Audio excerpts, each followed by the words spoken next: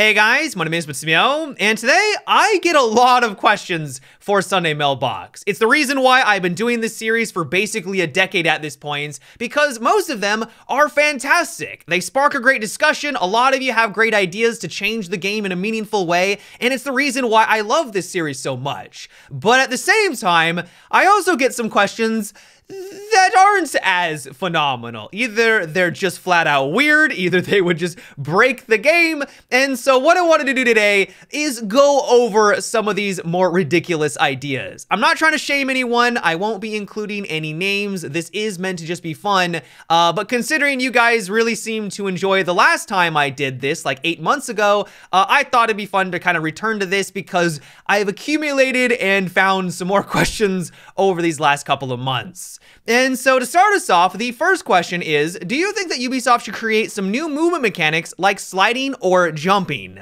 So the reason why I love this idea so much is that Rainbow Six Siege is already a fairly fast-paced game. I'm sure you guys have noticed, especially if you play at higher tiers, that players are constantly crouch and lean spamming all over the place to try to get any small advantage that they can against their opponents. Now imagine a 3-speed operator like Ash, not just crouching and lean spamming, but flying around the corner at Mach 5 and then jumping to the other side and sliding at the very end, all while maintaining pinpoint-like accuracy. I don't know about you guys, but at least for me personally, that sounds terrifying. Now I realize that there's many people out there that would love to have these kinds of mechanics added into their FPS game because it gives them another tool at their disposal to come out on top. If you're in a sticky situation and things are getting spicy, if you need to duck behind cover, being able to literally slide behind that object would be really advantageous. Or if you could jump on that object to hit them from a different angle that they simply were not expecting or wasn't possible before, that could be a lot of fun. I think this is one of the reasons why some players were a bit upset not too long ago when they slowed down the animation to crouch and lean to the left and right. It slowed it down and made things feel a little bit more clunky. They liked to have that faster movement because it felt like it was a skill that they had acquired, and admittedly, it was a skill. It took a lot of time and investment to get to that point to be able to master those mechanics. But for someone like me, who doesn't really enjoy that kind of gameplay, I would rather take things more slow and methodical. It's the reason why I got involved with Rainbow Six Siege to begin with, to have people literally jumping around and sliding everywhere sounds like a nightmare. And so I get where you're coming from. This would allow for more flexibility. It would give you more control, especially to get over some objects. It can be really frustrating when you're trying to vault or jump onto something. It just simply doesn't give you the prompt. This is definitely not the direction that I want to see Rainbow Six Siege go down. The next question is, what do you think about a new defensive operator that can transfer their life into a dead teammate, meaning they can be behind offense without them realizing?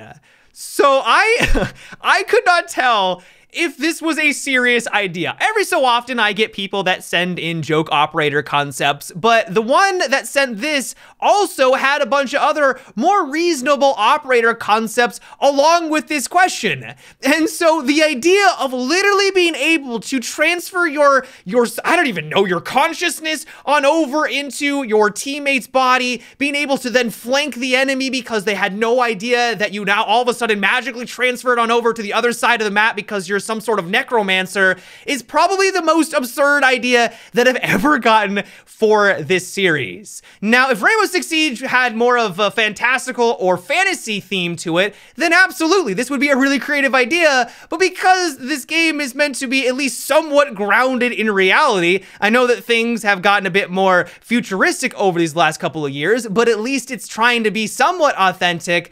To have something like this added to the game would just be ridiculous. And if it ever does happen, the game is probably so far gone that no one's even playing anymore. The next question is, how would you feel about an offensive operator that is kind of like the martyrdom perk from the older Call of Duties, where after get taken out, he drops a nade that can damage the defender walking over him? This doesn't have an instant kill, but maybe does 60 or so damage. Do you really want to have martyrdom added into Rainbow Six Siege? I mean, there's already a lot of annoying mechanics in this game, but do we really want to have where you take someone out and they randomly just kind of drop a gadget that all of a sudden even does 60 damage to you? I'm gonna go with no. The Call of Duty franchise even moved away from that mechanic. That's a game that's even more fast-paced than Rainbow Six Siege. Like, you're constantly getting into the action, and even in that game, it was frustrating. Now imagine you take out a player, you need to rush the objective because there's only a couple seconds left to get towards that diffuser. You run past him, his gadget drops, he takes you out, and you lose the round because of it. That sounds awful. And so I'm gonna go with a big no on that one. The next question is, what do you think about an offensive operator who can spawn, call back up 2 bots once per match? One with a shield and 1 recruit. After the bots will move together to the objective while helping offense clear out rooms that are in the way. Do we really want to have bots added into the main multiplayer? Because I feel like this would only result in 2 different scenarios. Either they're going to be completely useless and they're not really going to provide any benefit to the offensive team, or they're going to result in you get taken out because you were busy actually focusing on the real players around you, and then they get a lucky headshot or however they work and take you down. Can you imagine the amount of salt and frustration that would ensue because you got taken out by a literal bot in this game? You could honestly use this to your advantage. If you have your bots charge in towards the objective, you follow suit, you see where the other players are defending from, and then you use that information to your advantage. Like, it honestly would be really powerful if they could make the AI function properly and not just be a clunky mess. I'm not really convinced that that would be the case, but I'm just not really sold on this idea. It's the same reason why I've never liked the concept of having some sort of auto turret on defense that would watch your back. Like, yeah, it would be a great buff to Tachanka if his turret could physically just aim at the player and cause offense to have to duck behind cover, but do we really want to have some sort of AI introduced? I don't think that that'd be a good direction. It's supposed to be a competitive multiplayer video game, and while I think there are some games out there that have been able to add in a PvE element that have been successful, I just don't think it has any business being in Rainbow Six Siege, but of course that is just my 2 cents. The next question is, what do you think about a sledge buff where he gets a little hammer for his drone so the drone can make its own holes and do a little bit of damage, but the drone would be slightly taller because of the mallet sticking out on top? So this has to be one of the more adorable ideas that I have ever heard. All I can imagine is a little drone with a mallet on top making its way around the map and opening up small little holes for him and his buddies to make their way onto the objective. Like, that just sounds adorable. Do we really need this though?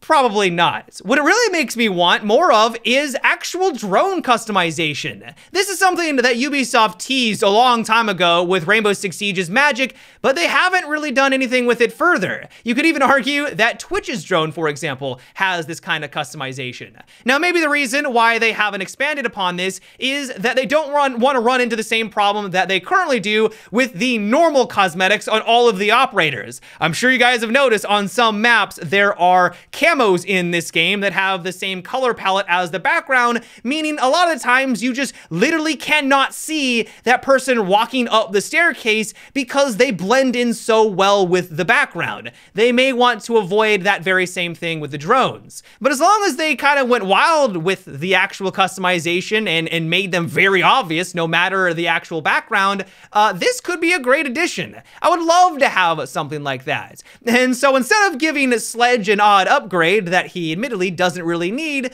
give his drone a little bit of customization. That would be really cool. The next question is, wouldn't it be a good idea to add 4 new operators every season instead of just 2? I feel like having 2 offense and defense would both switch up the meta in Rainbow Six Siege and allow Ubisoft to hit that 100 operator mark that they've mentioned earlier in Rainbow Six. So I am someone who would love to have as much content as I possibly can get for Rainbow Six Siege. If they were able to reliably bring us 4 new operators that bring something new to the table that isn't overpowered or underwhelming, and we're able to do that on a reliable basis, that would be fantastic. But let's be honest with ourselves, that is not even close to being possible. Even if they ramped up development and they added in like another 100 developers, like maybe, but there's gonna reach a limit, and I think we've already reached that at that point, where there is just not enough ways and gadgets and means to be able to add new content or new operators that is able to do everything that I just described. For example, after this next big update, each season we're only gonna be getting one new operator. Now this will give them time to rework old content, and operators like Tachanka, he's gonna be getting pretty much a top to bottom rework, so he's essentially going to be a brand new character, and they might be doing something similar with other existing characters, so it may not be exactly one each season, but you kind of get where I'm going with this. And so all in all, this is just never going to happen. Not only just from a logistical standpoint, but also the more I think about it, this would be chaos on the meta. If you have to learn 4 new operators each season, how they're gonna interact with everyone else, and then within a short 3 months, then there's another 4 operators, and then another batch after that, like there's no way that this game wouldn't just kind of expand and bloat to the point where it is just unreasonable. And so it's for those reasons why not only should it just not happen, but it's just not even feasibly possible. But yeah, guys, that is about it for today's video. I get a lot of great questions for Sunday Mailbox, but as you can clearly tell, some of them definitely step more into the interesting territory. But I hope you guys enjoyed today's video. But yeah, until next time, have a good one and take it easy.